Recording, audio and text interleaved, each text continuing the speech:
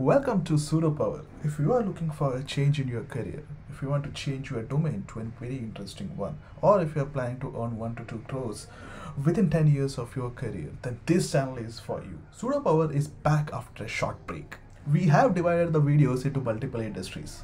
The industries are sectored based on 4 criteria. 1. The industry should be emerging in India. 2. There's a lack of tech resources in India. 3. We should be able to coach you and train you and get a career in that industry. 4. The tech is already available, but the industry is still catching up. So my name is Girish Nair. I'm a media entertainment specialist. I've been working with largest OTT platforms, broadcast and radio stations across India. This channel, I'm going to talk all about cloud, media and future technologies. In CMAF, I will provide videos in 4 different complexities. If you are new to media and new to cloud, level 100 sessions is for you. If you have already done basic research on media and would like to understand more into cloud, then we will have level 200 sessions. Most of my videos will cater to level 200, where you have done 0 to 10 of both cloud and media, but I will take you from 10 to 100. If you are already a media expert and if you are trying to gain competency in cloud, then level 300 sessions are for you. And last, if you are already a media expert and you're already exploring cloud, but you're not able to put things into production and scale them, then level 400 sessions are for you. So guys, once again, welcome to CMAF presented by Pseudopower. In our first session, we are going to cover a topic called as CMAF, which originally means Common Media Application Format. CMAF or Common Media Application Format is a packaging standard proposed by Apple and Microsoft back in 2016. It's been there since then, but the adoption was pretty slow. The reason why I chose this topic today is because CMAF is gaining popularity because of certain new factors which is coming into the market, like 4K, 8K content. Now this session do assume that you know basics of this segmented media streaming, but if not, let me give a high-level overview. The content that you watch on YouTube has multiple resolutions like 1080p, 780p or 480p. Now this is possible because of segmented media and the distribution methods. CMAF is one among them. There are other formats which have been widely used like HLS and Dash. So let me start with HLS. HLS or HTTP live streaming was introduced by Apple for distributing content to the Apple devices. In HLS, the video is segmented into multiple chunks of .ts formats.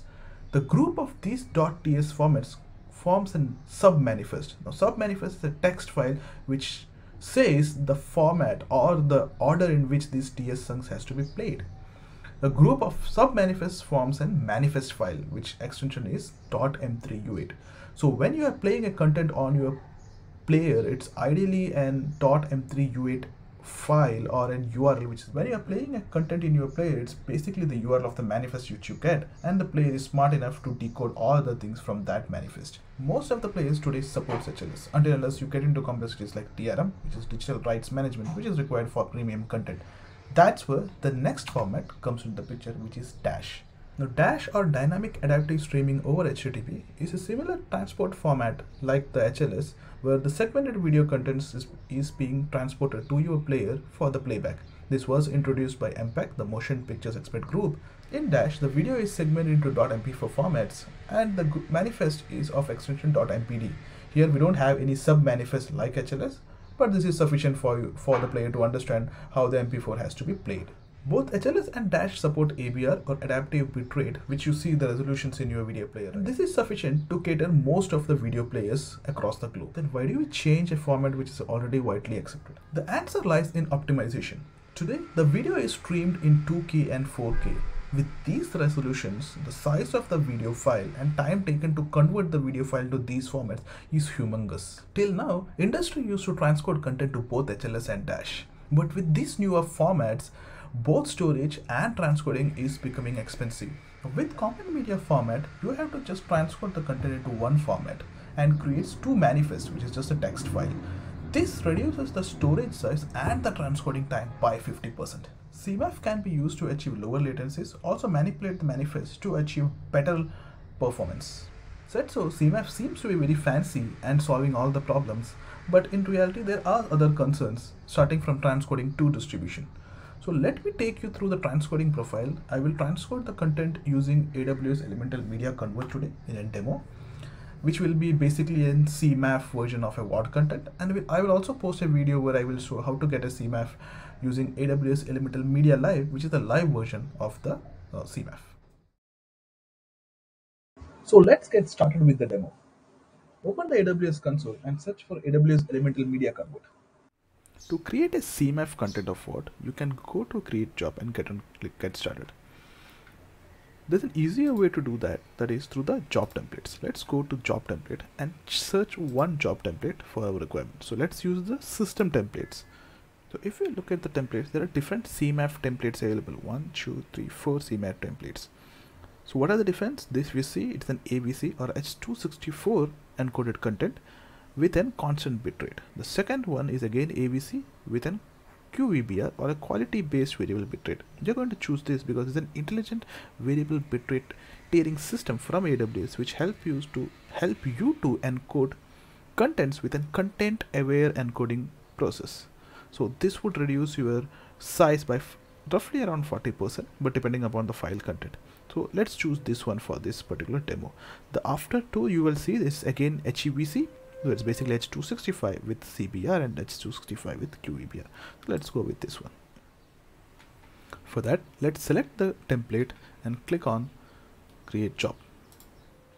In this you can see the predefined ladders of the output, so which says it's 1080p, this is 1080p at 1 Mbps, this is 1080p at 800 kbps. So high, low, then there could be lower resolutions, 810p, 720p, depending upon your requirement you can keep it or remove this. So it's an easier way to get started with all of the best practices in place. Here you have to provide the output path or the destination path of S3 bucket where you are going to keep the content. Let me paste the destination. This is one of my S3 buckets. You can have any of your destination here.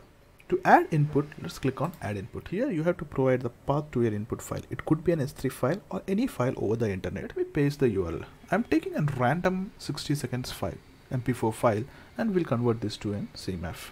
So if you see the output, it is in CMAF format and it will be available in this particular folder. This folder is empty as of now, has nothing there. So let me start the transcoding job. Some things that you may have to be taken care is check for the AWS integrations in which you should have a role. I have already have a role. You can create a role and associate here. Second thing is check for the job management in which you should have the QS default. There are other queues which you can create, something like where you have an acceleration enabled, but those things will acquire some pro charges. Bottom right you have a create button which you may not be able to see here, but let me click on create. The job has been submitted state and it will take some time for it to get completed. If you see, the job has already completed and it took around 54 seconds to transcode. Let us see the output folder. So if you go to the S3 bucket where you see nothing, just refresh and boom, here we go with the files. And this is the dash URL for your VOD content. This is the HLS URL for your VOD content. So you see both the contents are available and you have all the content in a single format. There are no MP4s and TS segments. Hope you liked the video. Please like, share and subscribe.